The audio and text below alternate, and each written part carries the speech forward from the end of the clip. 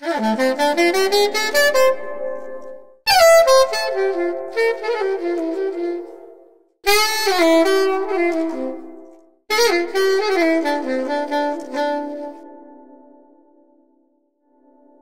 Golden Saxophone.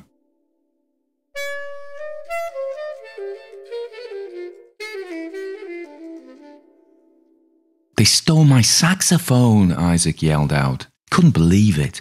He looked and looked for it, but it was gone. They had their gear in the back of a van and had gone for a bacon sandwich, leaving it unlocked. The thieves had been in a hurry, so they grabbed the closest things, and one of those was Isaac's sax.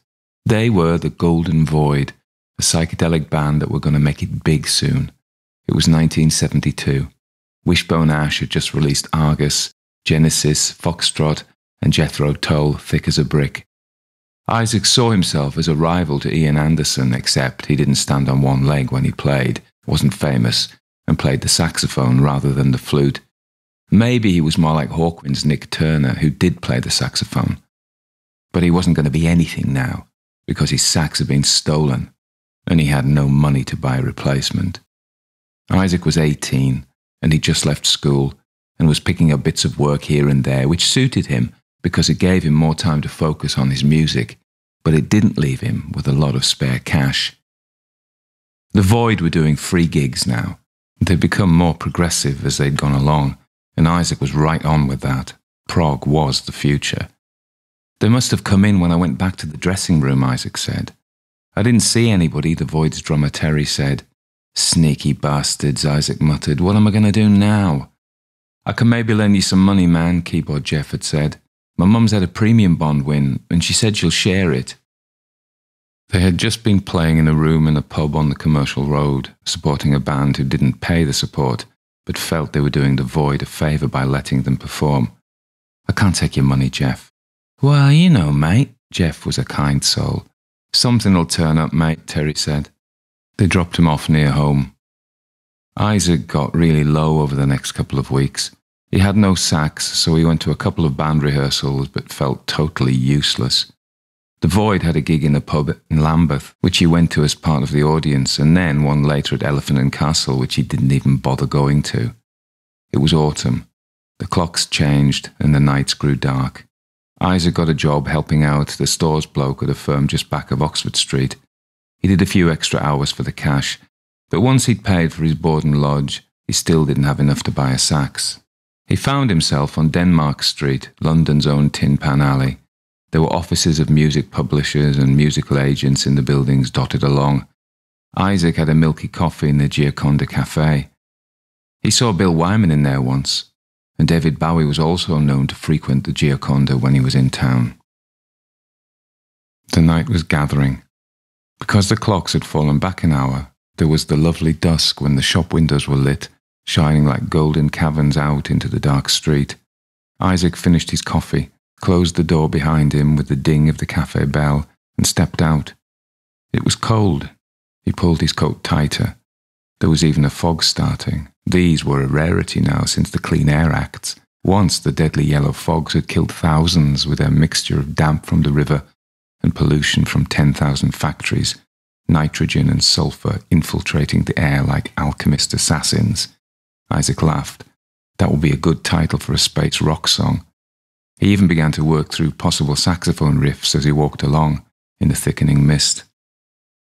Then he remembered he didn't have a saxophone. Time to go home.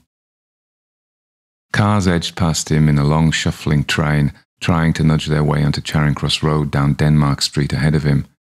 A music shop he didn't recognise caught his eye. Classic musical instruments. He thought he knew all the music shops in London, but he hadn't seen this one. In the mist-wreathed gloom, the light shone out of its windows. He thought it looked a little antique in style, but there, in pride of place, was a gleaming golden saxophone. If his eyes didn't deceive him, it was an antique Boucher true tone in gold plate from the classic age of jazz. Wow, what would that be worth now? He went and pressed his nose almost up to the glass and felt the cold as he marvelled and coveted at the instrument they had on display. He stood there a long time thinking on how much he'd like the sax. and how little he could afford it. Then, when he'd had enough of breaking his heart, he almost turned to rejoin the London night, but before he stepped away, the shop door opened and a dark-haired man grinned out. "Like what you see?" "Sure," Isaac said, "just can't afford it." "Come on in, take a look." "Shouldn't you be shutting up by now?" "Hey, that's my problem, don't you worry about that." This guy must be desperate to make a sale. Maybe he was down on his daily take. But he didn't realise that he wasn't going to get a sale from Isaac. "Listen, mate, I'm just wasting your time." "It's my time to waste," the man said. "Just come on in." Isaac sighed. He was only going home anyway. He expected the shop to be warmer, to feel a cushion of warm air as he stepped in from the cold of the street, but it was neutral. It wasn't cold, but it wasn't warm. It wasn't anything. And exactly in line with what he thought from outside, it was very old-fashioned. Isaac figured they must be going for a period look. There were no electric guitars, just pianos, woodwind, saxophone, some drum kits, violins, and a double bass. As he looked around, he thought they were a jazz specialist. There were piles of old sheet music and some antique-looking gramophone records. They must be worth a bob or two. "So, what took your fancy?" the salesman said. They were the only two in the shop. No surprise at closing time, of course. Isaac indicated the gleaming saxophone in the window. "Ah, that! You have good taste, my friend." There was something about the bloke that seemed familiar. The way he talked, his body language and his hand gestures, but even after furrowing his brow while he tried to recollect who the man reminded him of, and failing, he took the saxophone from the salesman's hand. "I can't afford it," he said. The salesman laughed. "No, it is a choice item, but if you love the sax, then you need to try it." "Try it? Sure, give it a go." Isaac hesitated. He felt the cold weight of the saxophone in his hand. It was a beautiful thing. The man waited. Isaac felt almost shy. Then, with a shrug, he put it to his lips.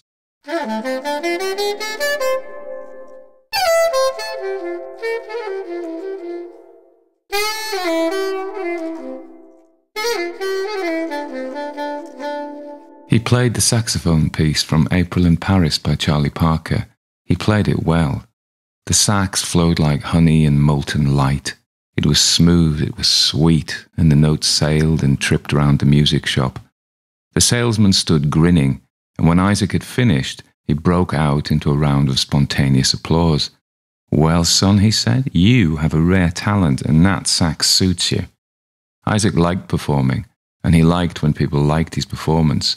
He didn't know why he'd played a famous jazz piece. Maybe it was the shop theme and surroundings. He wanted to play something more modern. He played the sax from Children of the Sun. The salesman gave a polite clap when he'd finished. "Don't know that one," he said, "but you played it well." "It's a lovely instrument," Isaac said, making to hand it back. The salesman didn't take it, though. "Honestly," Isaac said, "I can't pay for this." The salesman looked thoughtful. "Listen, son, we get a lot of people come in here and try out our instruments. Some of them are good, some of them not so good. But you have a phenomenal talent." Isaac blushed. "It's the instrument that makes me sound good." "Well, that helps, but if you don't have the talent to start off with, you can't fake it." "Very kind of you to say so," Isaac said, handing the saxophone back, but still the salesman declined to take it. "How about if I lend it to you?" "What?" "Well, you can't afford it now, but playing that sax, your future is bright. I see you being a big success. When you make your money, come back and pay me for it." "You can't be serious." "I am serious. I respect your talent. I know you have a great future. Consider it an investment." Isaac looked at the saxophone in his hands. It was beautiful. He wanted it. It was like he'd just been given something seriously magical. He was tempted, but he really couldn't afford it. "Don't give it to me back. I won't take it." Seeing that Isaac still hesitated, the man said, "If it makes you feel better, I'll let you pay me double what it says on the ticket." Isaac gulped. The ticket said enough, never mind double. But that somehow made it easier to accept. "Okay, I'll pay you double. I promise. By when?" The man grinned. "I know you'll do well, but let's say maybe a year and a day." "A year and a day today?" The time period seemed weird, but Isaac said, "Okay, that's a deal." The man shook his hand. There really was something awfully familiar about him. "This is really generous of you," Isaac said. The man laughed. "Just think of it as me taking an interest in your career." Isaac left the shop with the saxophone in its old-fashioned case. He couldn't believe his luck, but he wouldn't take the mick. He'd pay the guy back, double, like he said, once he'd made his fortune. 2 days later, he took the saxophone round to his grandmother's house and played for her in her small front room with its net curtains and old-style sofa and chairs. "Oh, you're so talented," she said. "It's lovely." Isaac knew prog rock wasn't her thing, so he played When the Saints and John Brown's Body. She kept saying, "Play me another," and the neighbours banged on a thin wall that separated the houses. "You take after your father," his grandmother said. "You've got his talent. He was a musician." Isaac went quiet. They never talked about his dad. His mother had brought him up as a single parent in South London with help from her parents. Because his mother and father never married and he was born illegitimate, it was a scandal. "What did he play?" "Well, I only met him 2 or 3 times, but he played the piano. He was a professional. She met him when he was playing one of those dance halls." "What happened to him?" Isaac asked quietly. He didn't want to push it too hard in case the flow of information dried up, and his grandmother said no more. He knew his mother would never talk to him about his dad. "He was killed. He was on the M1 heading north to do a concert with his band. They had a crash." Anguish ripped through Isaac. "Why does Mum never talk about him?" His grandmother smiled sadly. "Too painful. It broke her heart. She never wanted another. She was a pretty girl. She could have had her choice.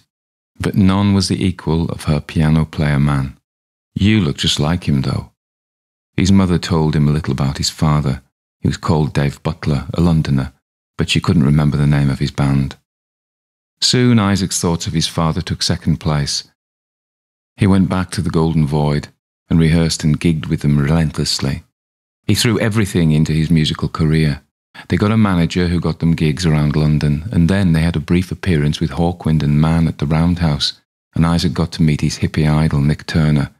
He jammed with Gong one time, and things went up and up until they were supporting Yes at the Hammersmith Odeon, and then the big break came when they did a few dates backing Genesis for their London shows. They got a record deal with United Artists by the end of the summer and cut their first album, Masks of Poseidon, at the Lansdowne studio for United Artists. It got to number 32 in the album charts, which was pretty respectable, and they got a hit single off it, Infinite Staircase, and the money flowed in. Autumn came again. The weather grew more chill. The leaves in Kennington Park turned yellow and gold and fell in heaps across the paths cleared up by uniformed park keepers every morning. It was the anniversary of him getting the saxophone. The anniversary and one day. Isaac headed into central London. He had his prized saxophone in its case and his checkbook. He was going back to the shop on Denmark Street to pay his dues. He had to meet the band's manager first on Wardour Street, and he took them all for lunch at the Gay Hussar, and Isaac lost track of time. It was getting dark that October night when Isaac began to hurry to Denmark Street. He hoped the shop wouldn't shut early. He hadn't phoned ahead. It even crossed his mind the shop guy might think he would never see Isaac again, and now regretted his hasty generosity. Just like a year previously, it was cold and dark, and the first tendrils of fog gathered as he turned onto Denmark Street. It was like the evening conspired to recreate the conditions of a year and a day ago. He walked quickly down the street, but when he got to where he clearly remembered the shop being, it wasn't there. The shop front was gone, and the windows now had blinds on them. The brass sign said it was a musician's agent now. Damn, what if he'd gone out of business in the meantime? Isaac felt sick with guilt. Not that him paying for the sax would likely have kept the business afloat. He stood back and looked at the windows. There was light on inside. On impulse, he knocked on the door. Then he saw there was a bell, so he pushed that too. A young woman came to the door, holding it ajar. "Do you have an appointment?" "No, I was just wondering how long you've been here." She looked taken aback. "Me? What do you mean?" "No, the company." "I don't know, a good few years now." "Years? Yes, will that be all?" But before he could answer, she shut the door in his face. That didn't make sense. He knew he'd been there exactly a year ago, a year and a day. He looked around. The rest of Denmark Street looked the same as it always had. He hadn't specifically been here, he thought, in the past year, but he'd been nearby. He hadn't noticed the shop, Classic Musical Instruments, but he hadn't been looking out for it. The Gioconda was still open. He went for a coffee and placed his saxophone on the table. His checkbook was still in his pocket, ready to pay for it. The man who served him in the cafe wore a white apron. He was fat with curly grey hair and looked like he spent a lot of time smoking. Isaac said, "Hey, have you been working here long?" "Who wants to know?" the man said. "Just that agency down the road." "Which? There's tons. I like rats in a squat." Isaac reeled off the name. He's a tosser." "What was there before that?" "He's been there ages. Before him, there was a sheet music shop. Do you remember there was a shop called Classic Musical Instruments?" For the first time, the fat man's face broke into a smile. "Yeah, Dave used to run that. He was a top geezer. That was nearly 20 years ago. I was just a kid then. He'd always help me out with a few quid if I was short." He shook his head. "He died, you know." "How?" "Car crash. He was in a band. They was on their way to a gig. Tragic it was." Isaac's heart pounded. "What did they call him?" "Dave, like I said." The man thought for a while. Then, with a smile of remembrance, said, David Butler. That was him." Hello, I hope you enjoyed the story. Now, I want to just take a few seconds, maybe a minute of your time just to tell you about memberships. So YouTube has allowed the Classic Ghost Stories and me, Tony Walker, to do memberships. And what these are is that you pay every month and support the channel. There are perks and it's supposed to be attractive. So there are 3 levels of memberships. The first is the spooks. For the spooks, you get access to custom emojis designed by my daughter Imogen. You get a link to a bundle of MP3s, quite a lot of MP3s of classic ghost stories narrated by me that you can download and listen to at your leisure. You can even tag them all together, and there are many hours of them, and fall asleep, okay, if that's what you wish. The next tier is the ghouls, and you get the benefits of the perks, as YouTube call them, of the bottom tiers. You get emojis, you get MP3s, but you also get video recordings of me reading stories. Now, there are 9 up already of my Haunting of Dungarvan Castle, which has gone down very well.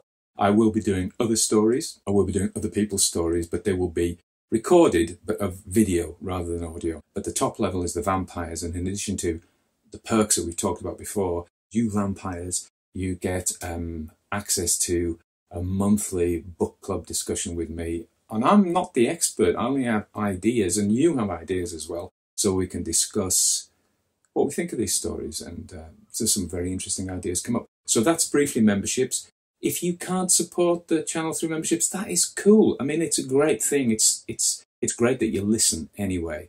But of course, with memberships, it allows me to spend more time producing content, which is what I want to do, and hopefully what you'd like to see as well. Okay, so if you can't support, that's great. If you can, that's really, really great. Okay, all right, thank you.